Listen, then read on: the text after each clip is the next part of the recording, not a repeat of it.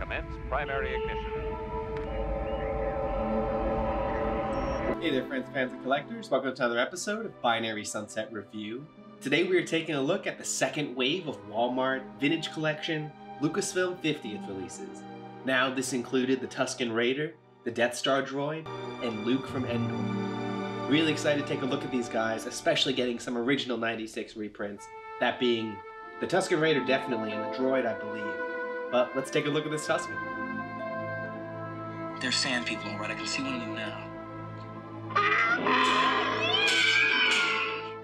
Before I begin, I want to remind everyone to hit the subscribe button below. That way you'll stay on the forefront of the best Star Wars news and reviews as soon as I make them. Here we have a great look at the front of the boxing for our Tusken Raider.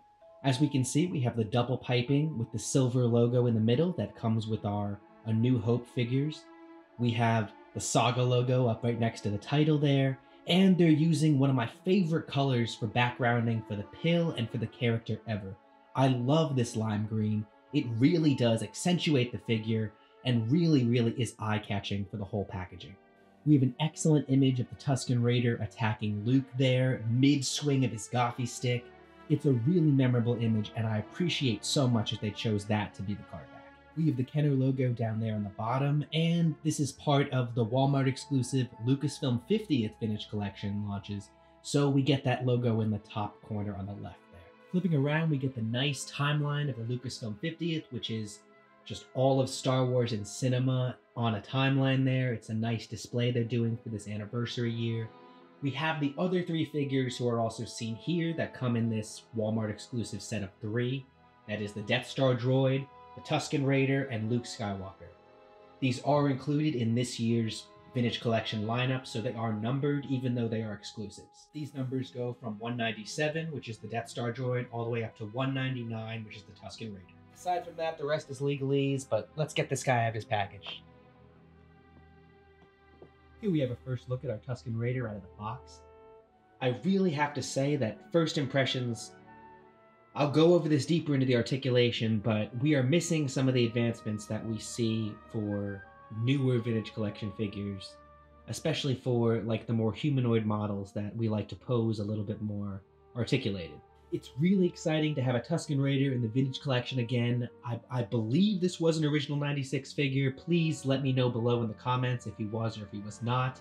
But it's great to see him on the A New Hope card back there, the original Star Wars card back, and with the New Hope image, and just such a really just iconic Star Wars character as the Tusken Raider. We've seen them in so many movies, across so many different stories, and it's just really fabulous to have another version of him in the Vintage Collection finally. Other first impressions have to be the soft goods cape and the accessories he comes with. He really does come with the whole arsenal of the Tusken Raider, and the soft goods outside really do distinguish this as a Vintage Collection figure and makes them so much better in the end. Now, I was gonna wait to do deeper delve into the articulation, but while I was posing him with his rifle in his hand popped right off. So, I mean, aside from the poor articulation, these really do feel kind of shoddily made this bit. I mean, I have never broken a Vintage Collection figure, and I am quite delicate with these pieces, and for God's sakes, Hasbro, we are treated to some pretty advanced painting and detailing here. The soft goods really do come out. I'm going to take the cape off later so we can see. Now, the painting and the detailing really is pretty standard with the Vintage Collection. It's why we appreciate these figures so much. It's also how Hasbro has justified their price increase consistently. But, you know, I really just had hoped that the craftsmanship would go a little higher into the creation of the figures, the plastic and the actual models of the figures, as well as the painting and the detailing, because, man, these things are getting flimsier and flimsier. So going into the articulation, as you can see, I have a Luke Skywalker-handed Tusken now. I am really not going to go very deep into forcing these joints, because this figure is ridiculously stiff-jointed, so stiff-jointed that I have accidentally torn off a hand, ripped it right from the peg here. It's a damn shame. You know, I will be able to repair this with some glue, but certainly won't have the articulation that it originally had. But going into it, as I had mentioned before, there are no bendable wrists, he does not have rocker ankles, The joints are as stiff as concrete, and I really just don't know what they were thinking. If this was the original design, then I'll give it to them. But if this was a newly designed Tusken figure, it really is lacking. We have some bunched up kind of hard plastic that's supposed to resemble the robe on his elbows. It makes for this really, really weird looking elbow. Now, you're going to have the soft goods cape, which does come off, which is nice, hiding these joints mostly, but it really, really does take away from some of the articulation. Now, he does have joints in the arms, and the joints do go all the way up, so he is able to tee. But as I said before, these are some very, very stiff joints that I really have to force, and I don't want to. That being said, also, the head, when I spun it, almost popped right off. It was stiff as concrete. Really, really not going to get much articulation out of this guy, and I'm not going to try and force it. We do have knee joints, we do have ankle joints, but, you know, without the rocker ankles, that doesn't really give us a lot of motion. So he's just going to stand here and look pretty great.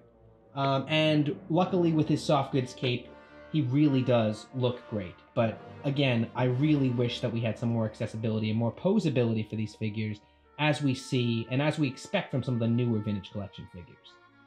Here we get a nice breakdown, the accessories that come with our Tusken Raider.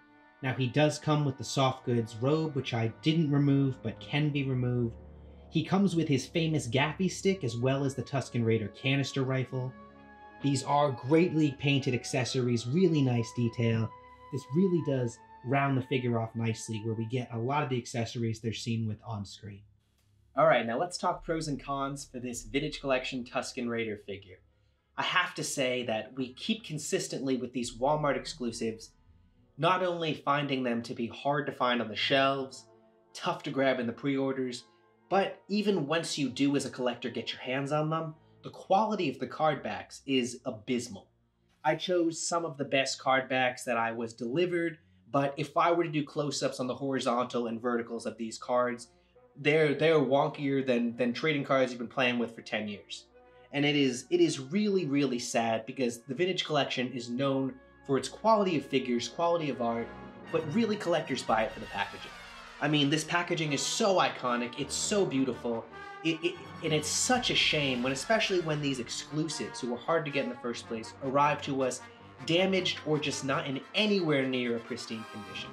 Believe it or not, a lot of them, even the most coveted exclusives like the Mandalorian and Grogu, came to us in bags. Now, how is a card supposed to maintain its integrity in a bag? Which, as a pro tip, which is why I also sometimes get two, because when you get two, sometimes they put both of them in a box, it preserves both of them well. But we shouldn't have to be playing these gambles and playing these ploys so that we can get a quality product in our hand. That really falls onto Walmart, and even more so falls onto Hasbro, who's distributing these, and whose name falls under some dirt when they get to us in bad condition. So it's not just Walmart. Hasbro really has to check their affiliates and make sure that some of their partners, some of their exclusives are available on their partner's website. Now, this was launched last year. We've seen every other exclusive between any other store get on there, but Star Wars has yet to get any kind of visibility. As you've seen in this review, just by gently posing this Tusken, his right hand got lightsabered right off. And I am a craftsman. I will be able to fix this. I'll leave some tips on how to repair your Vintage Collection figures, but we shouldn't have to be doing this. We shouldn't have to be doubling as repairmen as well as collectors. It's not fair to us, especially with the price hikes. Come on, guys. A great pro for this figure has to be the fact that it's an original figure, I think from the original 96, but definitely from the original trilogy. These characters really do add to the lived-in universe that makes Star Wars so great, and it's really fantastic to add one of them to our collection. That's a wrap on this episode of Binary Sunset Review. As always, I've been Mike. Your likes and your views are greatly appreciated. I hope you're enjoying the fall season out there and enjoyed this review of the Vintage Collection Walmart exclusive Tusken Raider. Join us next time. We're going to be jumping right into Endor Luke Skywalker. Have a great day out there. Stay safe, stay sane, and remember, the Force will be with you. Always. I'm just a simple man trying to make my way in the universe.